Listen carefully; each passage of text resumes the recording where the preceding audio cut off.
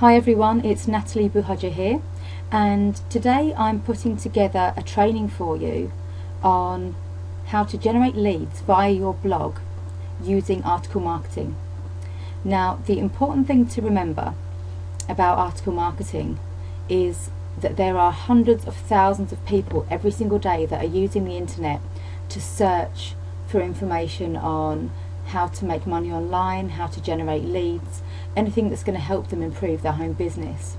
So this tutorial is going to help you to learn how to target the certain phrases that people are typing into Google, and the idea is that you can put articles out as content onto the internet so that when people are searching for those specific terms that you've targeted, your article comes up on the first page of Google, and you'll have these people that are searching land on your blog. They can opt into your opt-in form on your blog and they become a lead. And the great thing about article marketing is that once you've got your blog set up, your domain name, your hosting, etc., your initial cost of getting your blog set up, article marketing is a free way to generate leads, and that is so important to be able to know how to generate leads free. You will probably be doing some paid advertising as well, but it's definitely really important to know how to generate free leads as well, so you've got a variety of methods of leads coming in.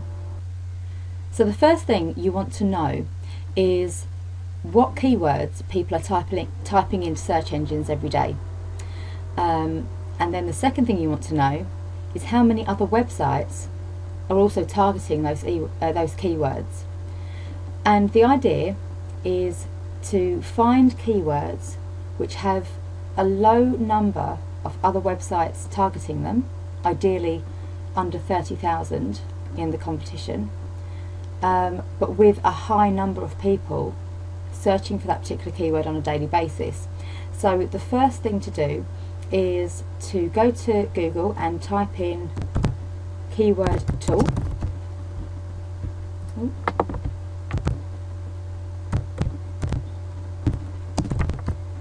And right at the top will come up keyword tool Google AdWords. So click on that and it will come up with this free Google AdWords keyword tool, which is basically going to give you that information that you're searching for.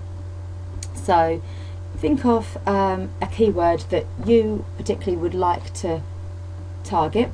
Perhaps you're going to be writing an article about it. This is the point. So you might want to write an article about how to choose the right business opportunity. So people might be doing a search for best home-based business opportunity. The first time you open up this tool, it will ask you to type in this googly word here, just to check that you are actually real and not a computer. And then it will come up with this list of results. So as we can see, best home-based business opportunity, this is the keyword that we're initially searching for. It gets 1,900 searches per month globally, 110 locally. So it will be able to see exactly where you're based, and this is telling me that in the UK this particular key term only gets 110 searches per month, which isn't high, but I run my business globally anyway, so I'm interested in the global searches. Now I'm also going to tick on the left hand side here exact and phrase. Now just to explain what the difference between a broad keyword, an exact keyword and a phrase keyword is. A broad keyword, if say for example we're typing best home-based business opportunity, this one which has nothing around the edges at either end is the broad results, which means that people are typing or doing a search for that phrase 1,900 times per month, but it's not particularly that phrase. It could be any version of that phrase. So it could be home-based business opportunity best, or best opportunity home-based business. People could be searching for those words in any particular order for it to be a broad phrase match. Perhaps you won't get very accurate results when you're doing a broad search, A phrase search, which is this one at the bottom where it's got the inverted commas at either end, means that people are searching for this keyword within a phrase. So say for example somebody might be typing, what is the best home-based business opportunity? That might be their search in Google. Or it might be best home-based opportunity in the world, or best home-based opportunity UK, for example. So it's not telling us how many people are typing this exact phrase, but this phrase will be this keyword will be within the phrase that they're typing in that order. And people are searching for that keyword within a wider phrase 720 times per month globally. The more exact results you're going to get about your keyword are the exact match, which is where you have this square brackets around either end. This exact keyword is being searched 590 times per month. Those words in that order, just that keyword. So that's really what I'm most interested in, but you can certainly target broad keywords, keyword matches and phrase. I like to target exact because it makes it a lot more specific, and it means that generally the competition is going to be a bit lower for you as well. So anyway, you've done this search and your results have come up, so let's have a little scroll down the page. So as you can see, we have a column here which says competition. Now this shows us how many other websites are out there targeting these words, and you can see the competition for whether it's the exact keyword, whether it's the broad or the phrase, and also how many global searches here. So what we're looking for are keywords that around a quarter to a third of this bar are full. Anything higher, there's going to be too many other websites out there competing for our keyword. It's just going to make it very difficult for our article to get to the first page of Google, and that's what our aim is. So let's have a scroll down. Okay, so we have a keyword here which has got quite a low competition, which is make money online home-based business, and it's showing that 4,400 people search, or there are 4,400 searches done for this particular keyword on a monthly basis. So what I always like to do, because obviously this bar I'm not entirely sure how much competition it is. It tells me medium competition, but we can get more exact than that. So let's click on that keyword there, which will open it up in a Google search results page. Now it's telling us here that there are 25.2 million websites targeting this keyword, but that's broad. So there are 25.2 million other websites which could be targeting make money online, could be home-based business, could be money, home-based business, whatever it may be. It could just be a mix of those words. So I'm interested in finding out exactly how many websites are targeting that exact phrase. So you put inverted commas around the end. Now it brings the results right down to 189,000 results. That's still a bit too much competition for us to go for. Remember, what we're looking for are websites that have a maximum really of 30,000 or around that mark. So we will go back to the drawing board and have a look to see what else there is. And we'll scroll down, and everything else seems to have quite high competition. So what I'm then going to do is take this make money online home-based business keyword that's come up with quite lowish results compared to in the millions, and I'm going to do a search around that word.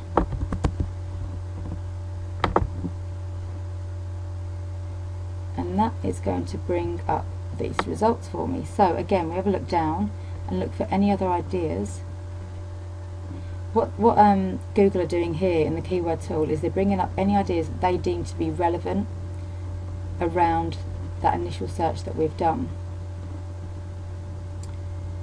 Okay, so we've got here online home-based business. Still, that's showing quite a lot of competition, but let's just check it out and see with our inverted commas.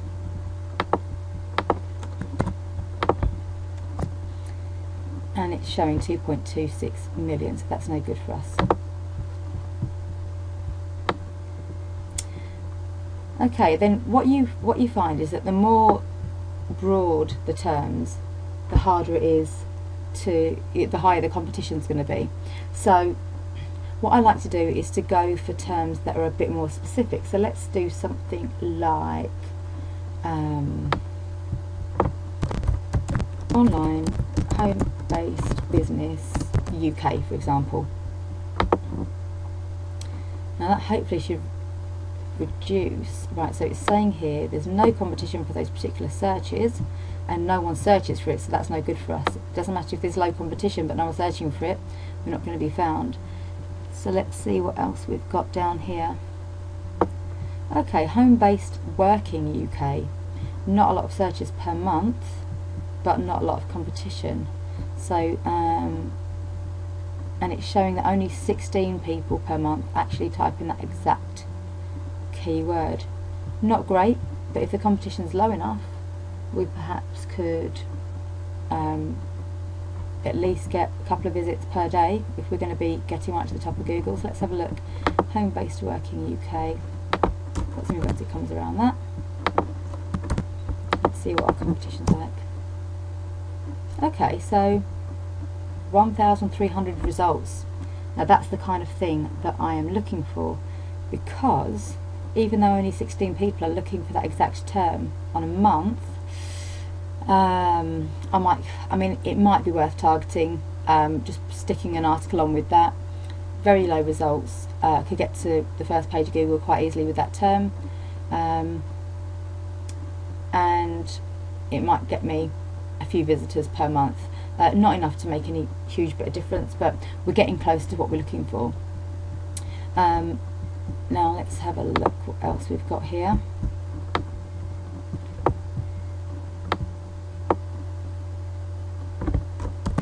Let's try make money online UK, for example.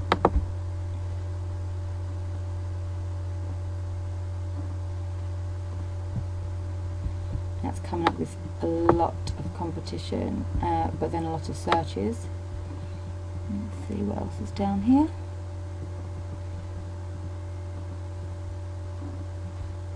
And you might want to try different countries if your business is global. Let's try Canada, for example. Canada. I don't want to just target people in the UK. My business is UK. It is worldwide. Okay, make money online Canada. High competition, decent amount of searches. Sometimes these competition bars can be wrong as well, so it might just be worth having a quick look as well if there's a term that you think that you can do something with. And lastly, this is interesting, it's only got 28,000 views, which comes under the 30,000 that we want. So there we go, we found ourselves a keyword. Now it's interesting that it's telling us that the competition's high, so like I say, it's definitely worth checking in Google to see what the competition actually is. 2,400 searches per month, I'm happy with that. The exact amount is 1,000 for that exact phrase, again a good number. So I have found myself a keyword. So what I would then do is use that keyword to write an article on my blog. So when you're writing the article on your blog, you would include that keyword, those 4 words in that order, within the title somewhere. So my title on my blog, let's go to my blog and put in a new post, add a new post. And my title is going to be something like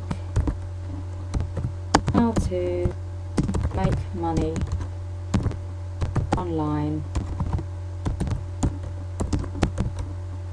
Canada. So my 4 keywords are appearing in that right order, and I've just put how to as a subject title for my blog.